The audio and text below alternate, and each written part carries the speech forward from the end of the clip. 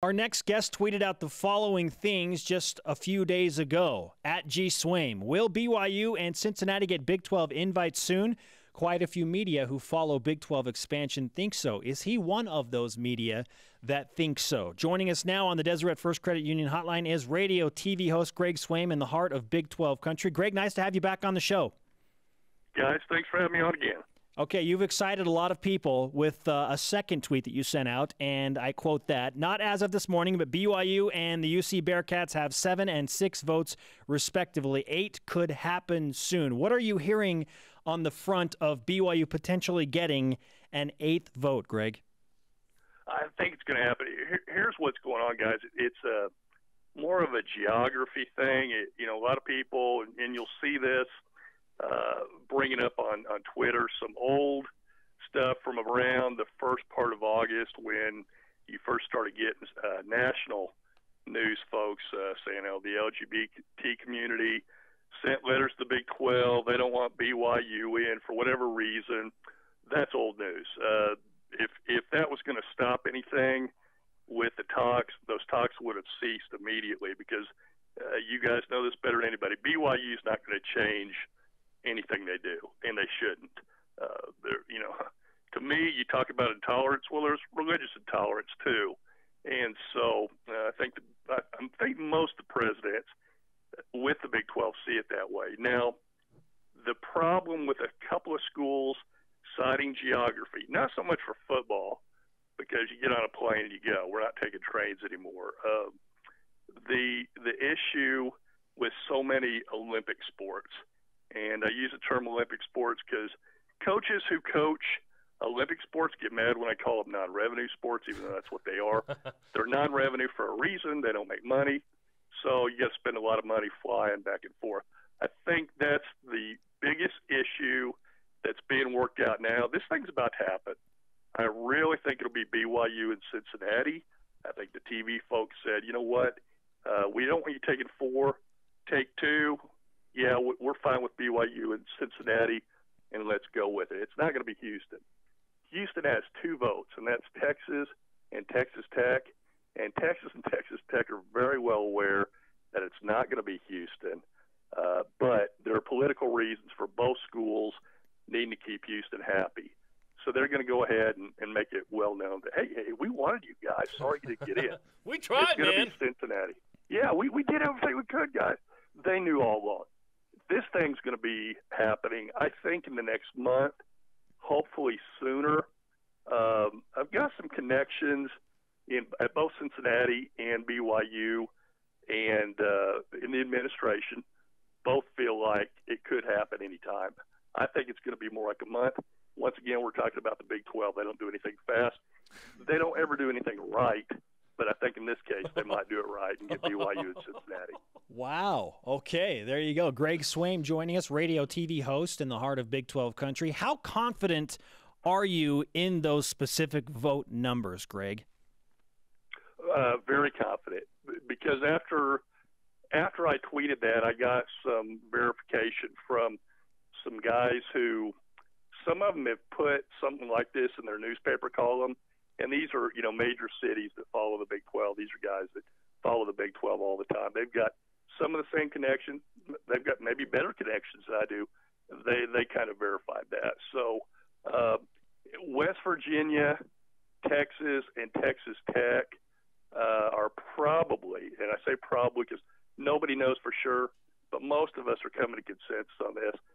Texas and Texas Tech could switch tomorrow. It's just a matter of, hey, we're holding out for you, Houston, to get one of those 2 spots. West Virginia, because, that's more than halfway across country, 2/3 across country. But once again, they're on an island, so they kind of get it. So those are the 3 teams that you mentioned. BYU has 7 votes. Those are the 3 that either are undecided or against for Houston or whatever. It's Texas, Texas Tech, and West Virginia. That's what you're hearing? Related to BYU. And they could flip at any time.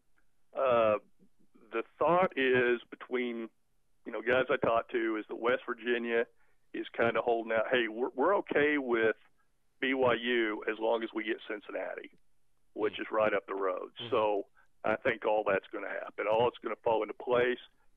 the last thing that needs to be worked out is probably not have a true round robin or anything in the minor sports, because that's a lot of travel. You know, softball, baseball, volleyball, whatnot. Yeah, and there are several Power 5 conferences that have kind of set the way for this. As they expand, they could look at what they've done with 14 teams. ACC, SEC, Big Ten, they all have 14 as well. When you look at what's at stake here for BYU and Cincinnati, it feels like it's going to be those two. Will you be surprised if it's not those two, or if it's more than those two?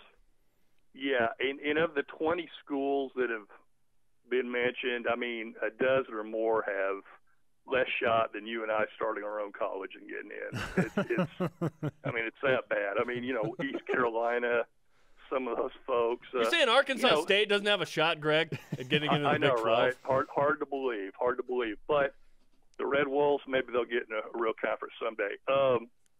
That being said, you know, like Central Florida, South Florida, Houston really makes no sense. And Mike Gundy at Oklahoma State's been pretty adamant about, no, we don't want those guys. That makes no sense. And I think even Texas and Texas Tech, no, it makes no sense. It makes zero sense for them, recruiting and whatnot. But, you know, they, like I said, they've got some issues, political ties, that kind of thing.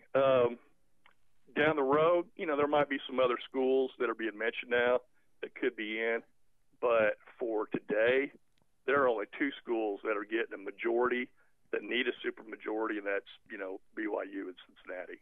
Do you think this is beneficial for the Big 12 that they are leaning towards adding just two teams? Because maybe, I don't know, let's say in the future when the grant of rights contracts come up for the TV partners in 2024, that hey, maybe there's an opportunity to go out and get a couple of other teams from Power 5 conferences and then move to 14? Or is this like the last gasp effort and maybe the Big 12 dissolves in 2024? Where do you stand on that issue?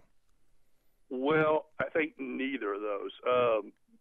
The Big 12 won't dissolve even if Oklahoma, say like, you know, 6 years from now, Oklahoma takes Oklahoma State and goes to the SEC, and Texas and Kansas, who are both, you know, AAU schools, could go ahead and join the Big 10. The Big 12 would not lose their Power 5 status immediately, and they would have to go out and get some more replacements. And by the way, that's a very real scenario. But, you know, if those things happen in the next couple of years, where let's say we get BYU and Cincinnati in the Big 12, and the grant of rights is extended another 20 years, kind of like the ACC did, and they get some big TV contracts, and they get a Big 12 network, and somehow they bring in the infrastructure from your guys' network, which is terrific. It's already got, you know, everybody in the country can get it on, you know, cable and satellite, or the Longhorn Network. Oklahoma has a little bit of infrastructure as well, not quite the network you guys have or Texas has, but you bring all those in and somehow combine them into a Big 12 network, and then we're talking a totally different scenario. So right now, I don't want to get too much into what the distant future will be, because who knows with these guys. But I will say, I think they're going to do the right thing in this particular circumstance and get BYU and Cincinnati. Greg, great stuff. A lot of BYU fans are very hopeful at what you have told them. So hopefully we'll see BYU Cincinnati, or BYU and whoever for that matter, get invited to the Big 12 sometime in the next month. Thanks so much.